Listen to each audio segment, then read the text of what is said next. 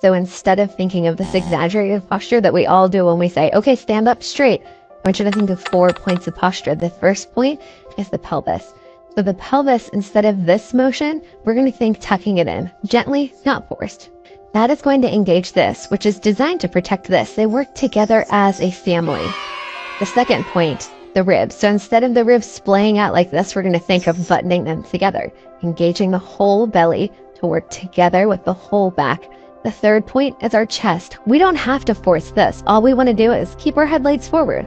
The fourth point is the chin. So when we do all of this, the head goes like this. Instead, we want to think point 1, point 2, point 3, point 4 is pulling the chin in. Now I've got this nice long line through my whole spine.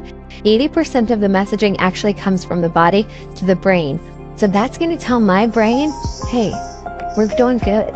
Even better, it's going to say, hey, we're feeling confident. We're feeling safe and powerful.